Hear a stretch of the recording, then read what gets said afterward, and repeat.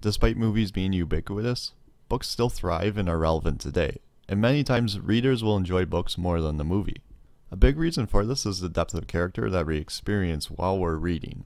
Deep point of view is the current trend for books today and is likely here to stay for good. Deep point of view simply exploits the advantages books have over movies, and it's a good idea to implement this style of writing in your work. Movies and TV sometimes try to provide a sense of depth with narration, but it's never as visceral and raw as the perspective that we get in books. As a rule, I didn't dance, but it was hard to say no to Alyssa. It takes quite a bit of practice, but this video will give you an idea of how to achieve deep point of view in your manuscript. Number 1, don't set the scene. The idea here is that you don't set the scene like a narrator commonly would.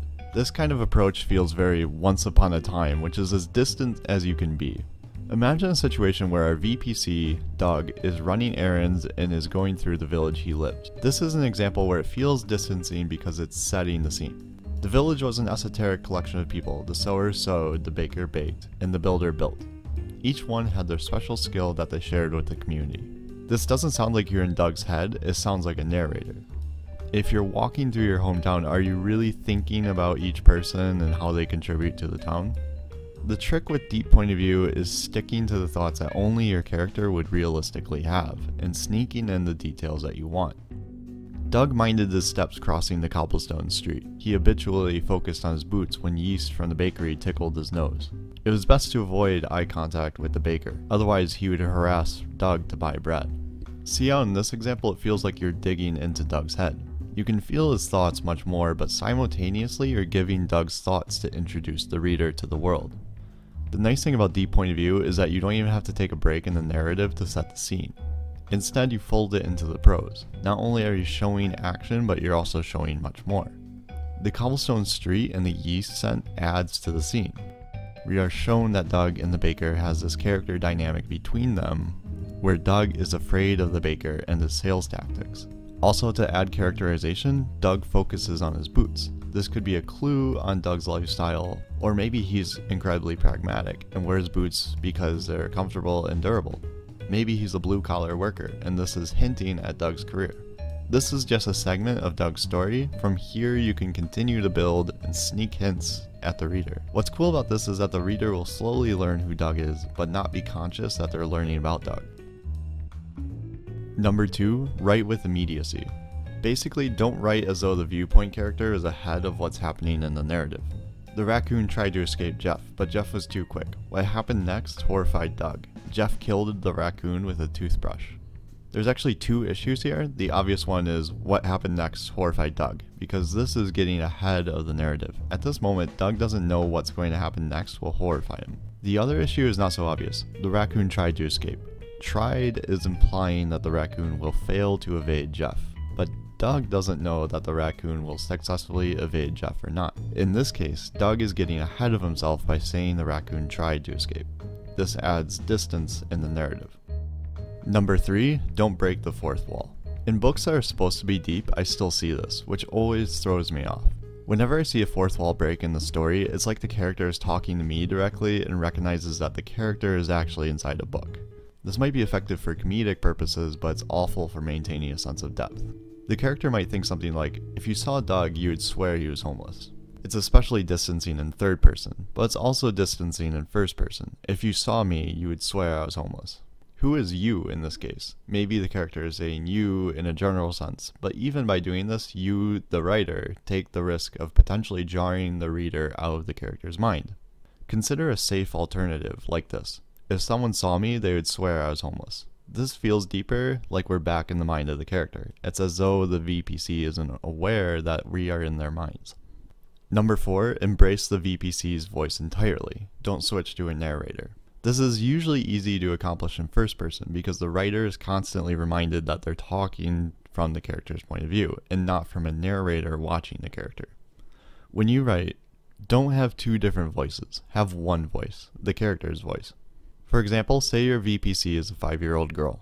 I like pizza, Jenny said, it's so cheesy.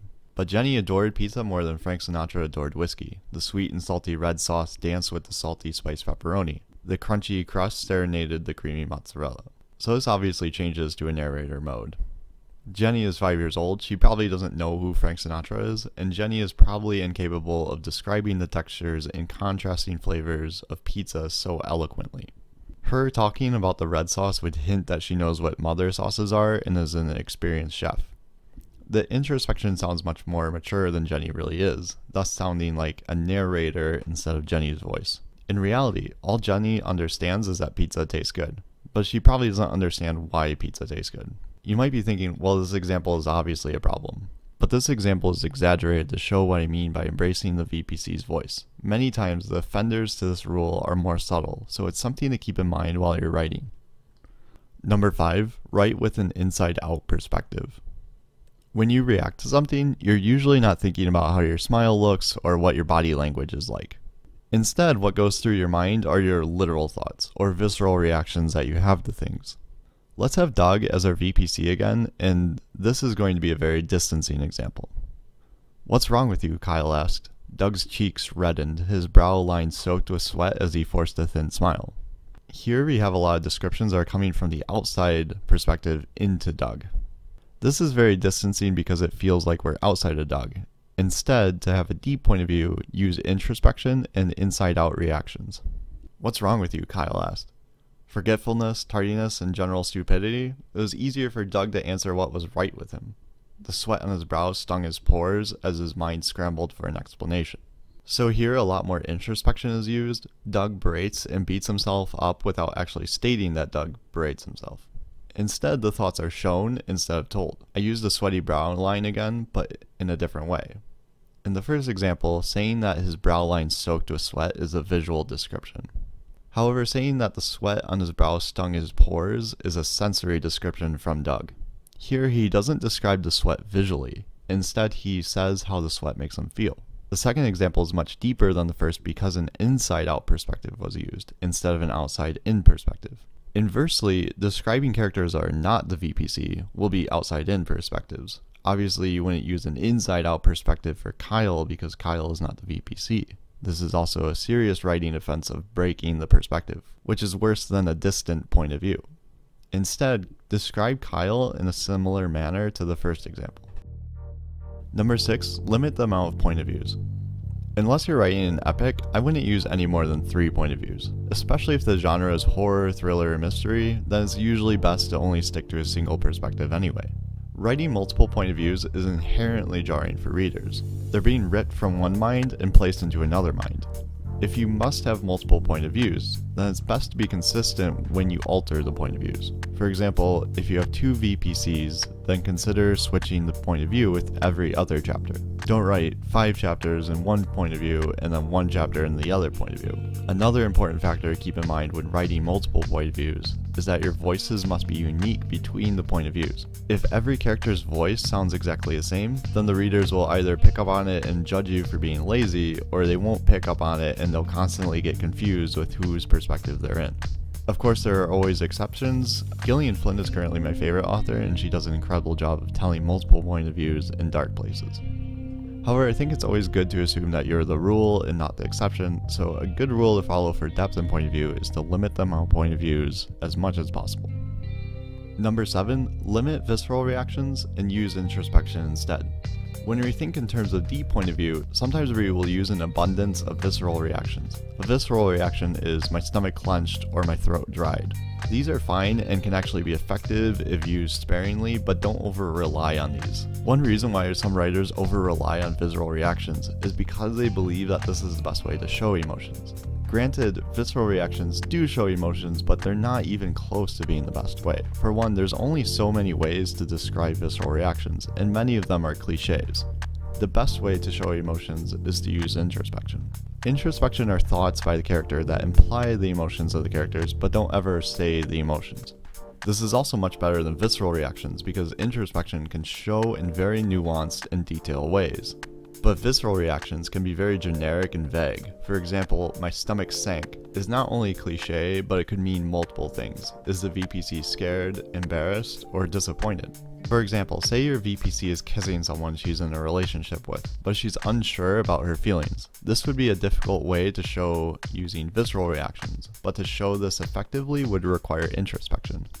Nothing makes sense. I want to silence him, shut him up. I hate that I do so with my lips. Before his words have a chance to escape, I capture them with a kiss, turning them into moans. This shows the VPC wrestling with their emotions using the internal thoughts of the VPC. In this example, no visceral reactions are used, nor are any emotions told outright. However, the readers are still capable of understanding the feel of the emotions of this VPC. Number 8, don't ever hide emotions or plans from the reader, even for dramatic purposes.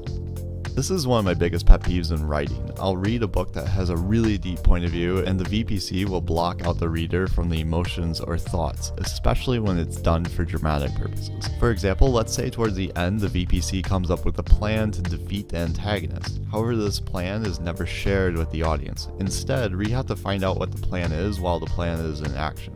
This is really annoying because the VPC is intentionally blocking information that they're thinking from the audience. Since we're supposed to be inside the VPC's head, we should be able to see every thought and plan that the VPC has. To hide this information from readers for dramatic purposes is really lazy in my opinion. There's many other ways to create tense, suspenseful scenes without blocking readers. To avoid going too far off topic, some quick examples would be things like throwing a contingency into the VPC's plan, or set a time limit for the VPC to achieve their goal. Number 9, don't use any filters. When we hear filters, we usually think saw, heard, felt, etc. However, to achieve a truly deep point of view, you must go even deeper than that. Words like realized, noticed, wondered, hoped, thought, wished, for example, are also filters and should be eliminated as much as possible. Sometimes there's no other way, and you must use a filter like this. But in general, these should also be considered filters and be limited as much as possible. For example, he hopes Amber won't die on him. It's too soon for her to leave. He's not ready. Here, he hopes is distancing and should be eliminated. The fix would be something like, Amber can't die. It's too soon for her to leave. He's not ready. Notice that hope is already implied in the prose. A reader can read this and pick up that the VPC is hoping that Amber won't die. So saying he hoped is not only filtering, but it's also redundant. Consider another example where the VPC has a sudden epiphany and finds an important clue. I realize that teachers can also access the principal's office. Saying I realize is filtering from the reader and feels distancing. It's deeper if the prose is rephrased as, wait, that's right, the teachers can also access the principal's office. Notice how the fixed prose implies the epiphany moment. It implies that the VPC has realized this rather than using the filter directly to tell us that the VPC has realized this. Hey, I hope you enjoyed my video about achieving a deep sense of perspective. Feel free to ask any questions in the comments. I wanted to take a moment to let you know of my current novel. You can find the website in the description below. Also, I have a Twitter where you can ask questions, get writing tips, and be notified of upcoming videos. Thank you.